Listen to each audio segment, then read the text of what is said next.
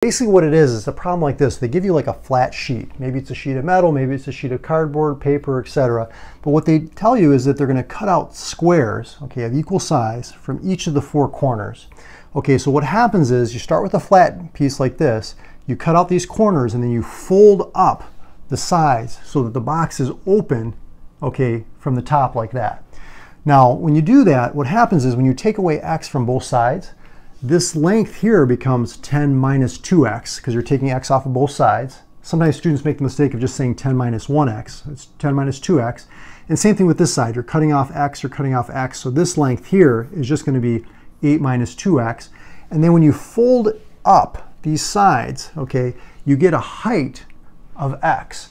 So when you write the volume, okay, as a function of x, it looks something like this.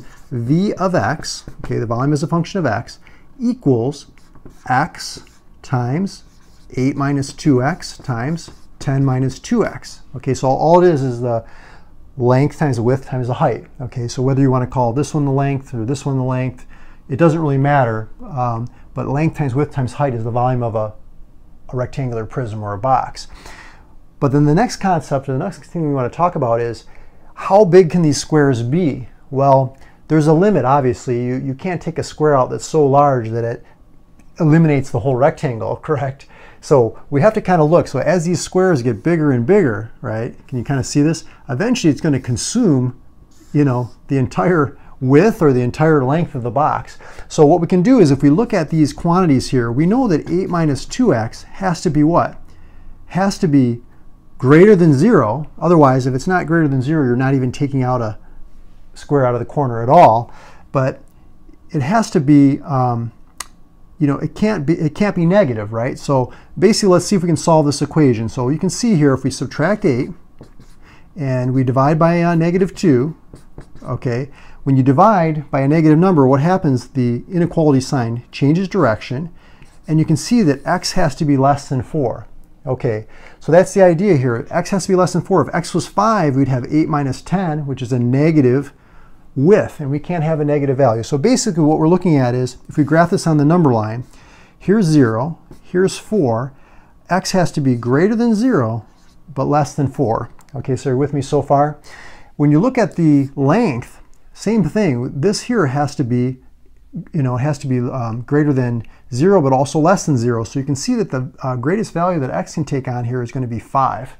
If it's 6, again, you're going to be into the negative range, and we can't take, you know, more length than there is available here. So if we took these squares of side length 5 and 5, that would basically eliminate the rectangle altogether, right? So that means that for this one, the x has to be between 0 and 5. So that's the restricted domain there, okay? And then with the height here, you can see that x has to be greater than 0, okay? So if it was 0, you're not taking a square out of the corners at all. It has to be greater than 0.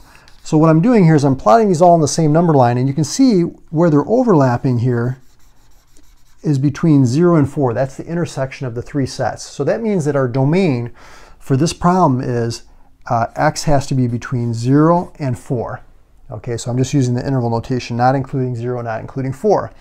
So the next thing that we can do is you can either, depending on what class you're in, you can either graph this, and if you graph it, it's going to look something like this. It's going to cross here at 0, it's going to cross here at 4, it's going to cross here at 5.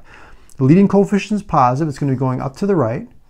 Okay, it's an odd degree, so it's going to be going the opposite direction to the left. Okay, so down here like this.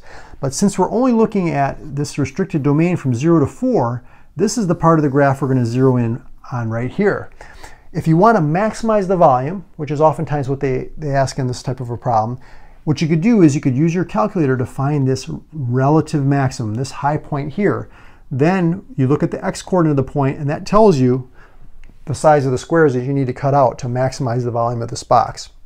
Now, if you're in calculus, what you can do is you can take the derivative of this quantity, okay, and set the derivative equal to 0. Because when the derivative is equal to 0, what you're doing is you're finding, okay, where the slope or the the instantaneous rate of change is equal to 0. Okay, so where it's a horizontal line. So if you take the derivative and set equal to 0, you can find out where this x value lies in between 0 and 4. Okay, you're not interested in the one that's between 4 and 5, just the restricted domain here. So This is a common problem and something to get used to seeing because you'll see it in all those different classes I mentioned before. But this is how you set it up. Length times width times height. You look at the restricted domain, and then you can analyze the graph over that restricted domain to find out what's going to maximize the volume of the box. This right here is v of x, and this axis here is x. So again, I hope this helped you understand. Subscribe to the channel. Check out some of my other videos on Mario's Math Tutoring YouTube channel, and I look forward to helping you in the future videos. I'll talk to you soon.